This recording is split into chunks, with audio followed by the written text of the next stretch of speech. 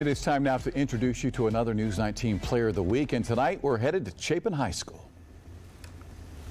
Senior defensive end Max Miller isn't always the loudest in the room, but his determination and hard work is what makes him shine. His love for football started at a young age with flag football, and now he spends his Friday nights playing the game he loves with those he calls brothers. Going into high school, you don't really know a lot of people, so when you go in there and you have a brotherhood that you can rely on and know that there's people there for you, it helps a lot.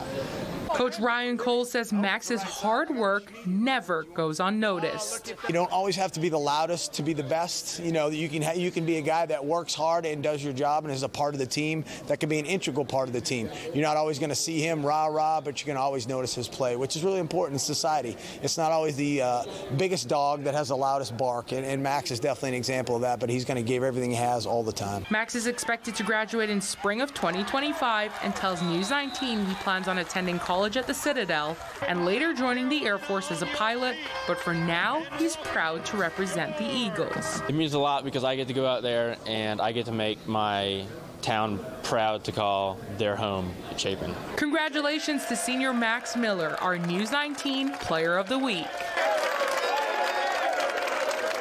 That was Victoria Samuels reporting. Now you can nominate someone to be our Player of the Week. Just scan the QR code and follow the link. You can also find the nomination form on our website tonight. That's WLTX.com.